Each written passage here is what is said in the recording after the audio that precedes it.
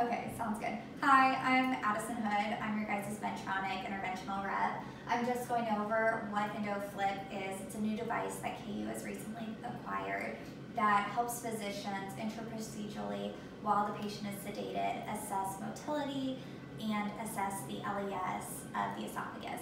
So physicians in real time are able to assess if the patient needs further manometry motility assessment or if the patient is a candidate for a Bravo reflex assessment. So today we're just going to kind of dive in, tell you what the setup looks like, tell you what the different values you're going to assist the physician in recording are. And yeah, so we'll just go ahead and get started. So first, we're going to go over how to turn on the machine.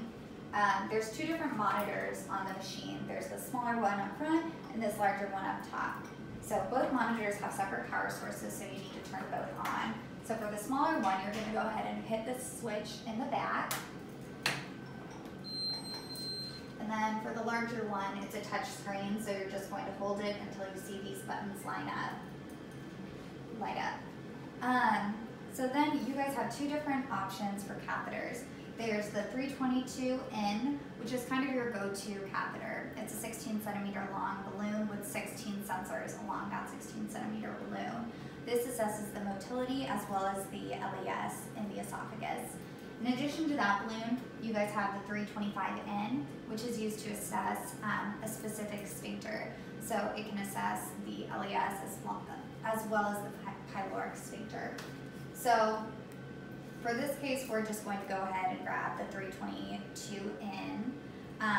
So one thing to note about the catheters is they come packaged 5 catheters in a box and 5 syringes in a box. So with each catheter, you need to make sure that you grab the catheter and the syringe out of the same box. You can't grab a syringe out of one box and a catheter out of another. These syringes are pre-filled to match these catheters. So these are the two supplies that you're going to need. The first screen that pops up is just a warning. Basically, this little piece right here is going to be moving, so be sure to keep your fingers clear. Make sure nothing is inserted into this area for now. So you're just going to go ahead and press continue. You'll see that this is moving. Next, we're going to get your syringe and catheter ready. So the catheter comes in a bag like this. You're going to go ahead and remove it from the bag. The first step is removing this plastic sheath over the balloon. Just to get the balloon out of your hands, you can go ahead and insert it in this cylinder, this stainless steel cylinder here. Next, we are going to go ahead and plug the catheter into the syringe. So this is a really important thing to note. Before the syringe gets put in this syringe holder, you need to remove this red cap and make sure that it's plugged into the catheter. If it's put into place with the red cap on, then pressure can build up and it can damage the machine. So after the syringe and catheter are connected, you're going to go ahead and remove this pink foamy part over the catheter. You're going to then look for the green dot. The catheter power source is inserted green dot to green dot. So you just push it straight in. A similar warning is going to pop up just stating that this syringe port is going to adjust for the size syringe that is suited for this catheter. So you're going to go ahead and press continue. You'll see that movement. When you're inserting the syringe, you want to make sure that this port is facing towards you, and you want to make sure that the wings of the syringe go in this little syringe holder, and this circle fits over this part right here. So you're going to put those into place and lock it. So you might need to fiddle with this a little bit, and then you're going to put that to the 12 o'clock position. So this catheter has been used previously, but in a normal sense, you're going to go ahead and press purge catheter. The purging process takes about 2 minutes. It should be done before the patient enters the room as the physician is getting ready for the procedure. It's basically inflating the balloon and deflating the balloon, making sure all the sensors are working properly, making sure that there are no leaks or holes in the balloon.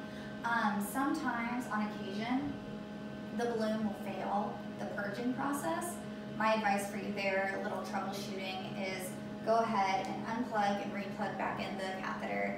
Make sure that there's nothing in the stainless steel cylinder that could be obstructing the balloon, and go ahead and re-purge it.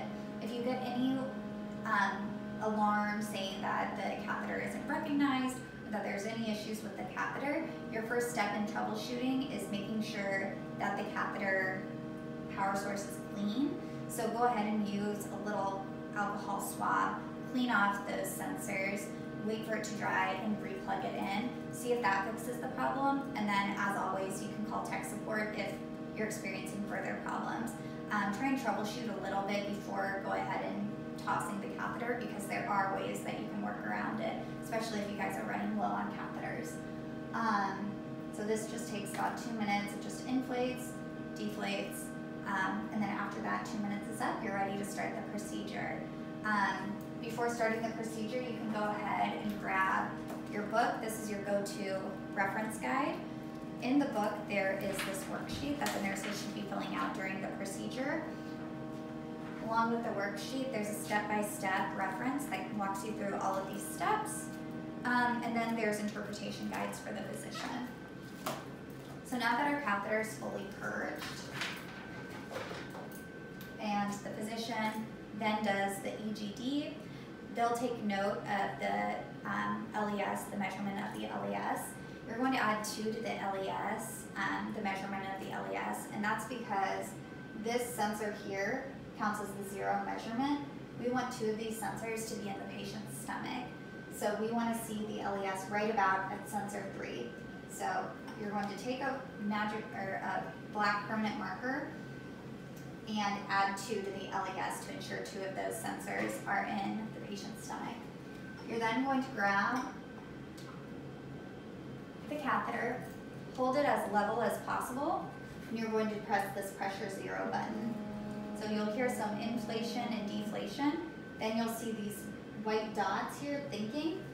After those white dots disappear and you see the pressure is near 0, you'll know that the catheter is ready to go. So the physician has since removed the scope. You'll hand this to the physician, and they'll place this down the patient's esophagus to that predetermined black mark that you've already marked. Then you'll go ahead and inflate. This inflation button is right here. You'll go ahead and press that. During the inflation process, you'll see in two different places what the volume in the balloon is. You can look here in this white square, and you'll see it climbing up gradually. And then you can also look here next to this drop of water. In addition to that, you can see what the volume of the balloon is, or of the syringe here and here. So we're waiting for it to get to 30. As soon as it gets to 30, you'll go ahead and press the stop button here. 30 is basically a place to identify those anatomical landmarks. So you want to see a small waist here, indicating that that's where the LES is. And then the rest of the esophagus should be pretty uniform. The physician will then see peristaltic waves, similar to what they would see on a manometry study. If these waves are normal, then that indicates the patient is experiencing normal motility. If they're abnormal, then that indicates that the patient may need further manometry studies. So after it's inflated, you'll go ahead and press these 3 dots, press the show distensibility button here. During this procedure, we're looking for 2 main values for the physician to record. We're looking at the diameter along with the distensibility. The main place that the physician wants to take note of this is in the LES. So typically that green number will coincide with the LES.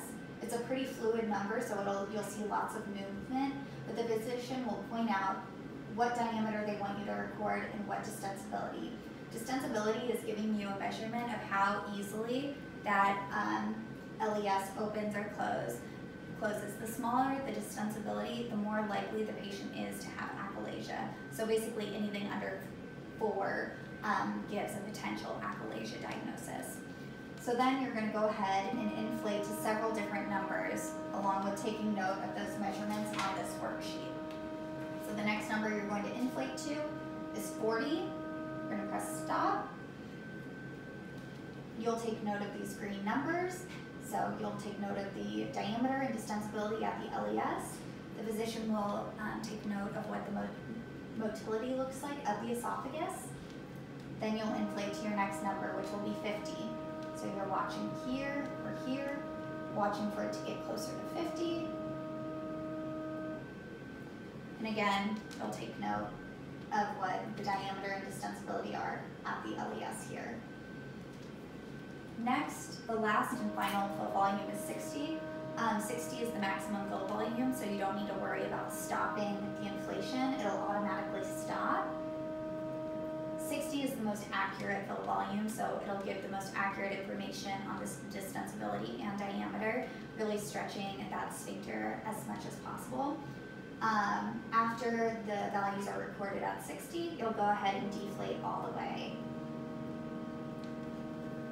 I recommend putting a pad right here so that after the physician is done with the procedure, after it's completely deflated, you go ahead and place this on the pad right here rather than back in the cylinder. If you place it back in the cylinder, then it completely contaminates the cylinder. So typically, if there's one after another, you're not going to have enough time to clean the cylinder between each case, and this obviously depends on your hospital protocol. So after it's completely deflated, you'll go ahead and take down the syringe and catheter the same way you set it up.